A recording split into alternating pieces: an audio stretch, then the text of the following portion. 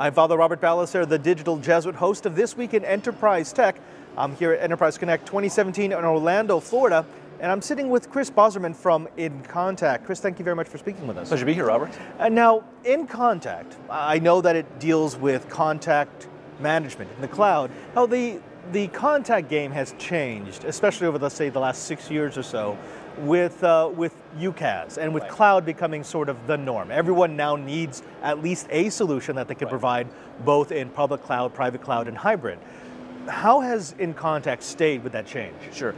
Well, I think one of the things that's helped us stay with that change and where we're continuing to move beyond sort of the field, if you will, is one, focusing on the contact center as a service, so the true cloud solution, right? There's a lot of flavors of cloud and cloud washing and taking an on-premises solution and hosting it in the cloud, and that's sort of that's a way to sort of shift some capex and some operations, but it doesn't fundamentally change the cost structure, doesn't fundamentally change the customer or agent experience, or help you move as fast and cost effectively. So by staying focused on that solution and making sure we continue to broaden and keep an integrated platform that's both good for the application and the agent and the customer side of things, unified reporting, but also making it an open platform for developers, right? Especially as we move more to an enterprise market, having that configurable, feature-rich environment that gives you but still has all the elastic scalability, the free automatic upgrades is one thing, but having all that API and that rich developer ecosystem helps a larger company get that customization by extending it in a way that is, again, upgrade and future-proof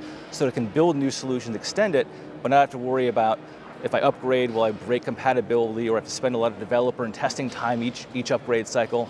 So we think that consistency and focus on one development path for us makes us make better solutions for our customers in that cloud route.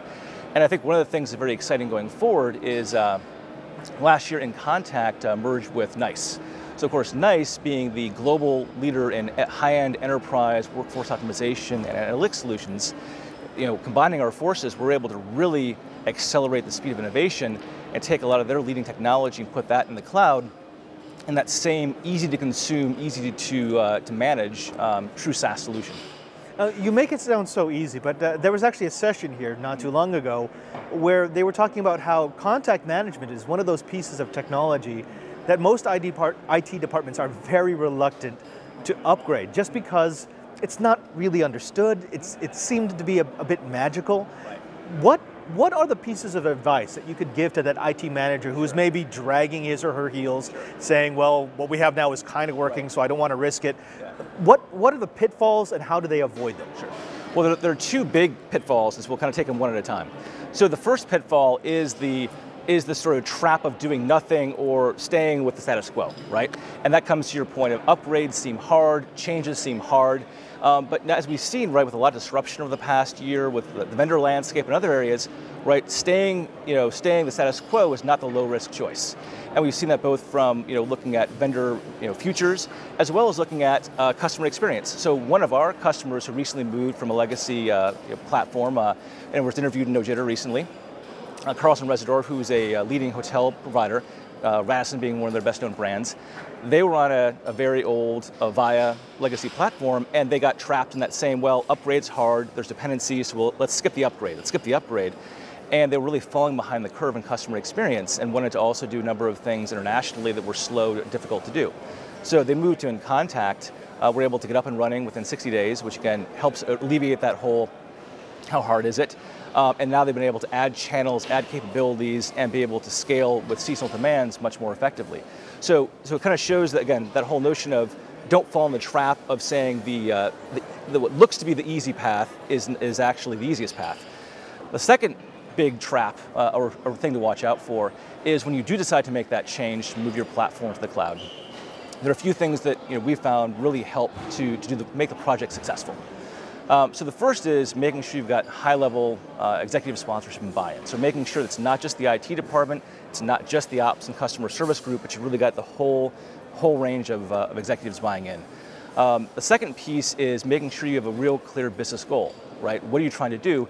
So that way you can actually deploy the new system with that in mind, so you're not replicating what used to happen, right? So if you want to have a different experience in terms of how you're handling call flows between different sites internationally that you couldn't do before, and get telco savings and efficiency, right? Build that in and design your system to do that. Don't just put the old system in with new technology. The third piece is really making sure that you work with implementation partners who know what they're doing and can really help you achieve your goals. So in inContact, we have a number of professional services, but also a lot of great partners that we work with and we can recommend.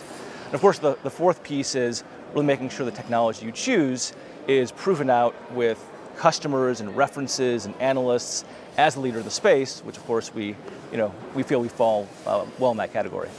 I'm going to ask you to do something that, of course, is impossible, and yet I'm going to ask it, and that is to look in your crystal ball and tell me, 2018 Enterprise Connect, inContact comes back to Orlando, how does the company look? What has changed? What are you pushing? What will you be most proud of? Well, I think this is going to be a very exciting year for us and for the industry as a whole. And we talked about at the opening about how cloud is becoming the de facto piece, and there's a number of sessions here about is cloud the new normal. We've got another customer here speaking tomorrow, Language Line Solutions, which showing how they successfully moved 8,000 seat contact center to the cloud and were able to really transform their business. And this is mission critical stuff because they actually take 911 calls, right? So 911 calls, 8,000 agents in the cloud, right? That's the kind of movement we're seeing. And I think as we look at inContact in the next year, what's going to be very exciting is with part of NICE, now we have more R&D resources than most other people in the space have people total, right? We've got over 1,000 person R&D team just focused on the contact center. You're going to see us innovating and moving very fast when it comes to this enterprise grade cloud solution.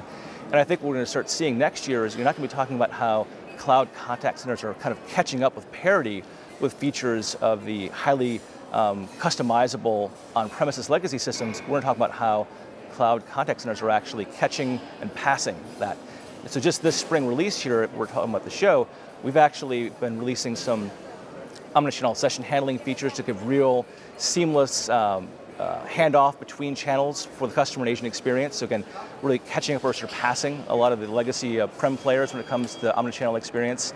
We've added analytics-based routing, so we actually are doing natural language processing and routing contacts based on that.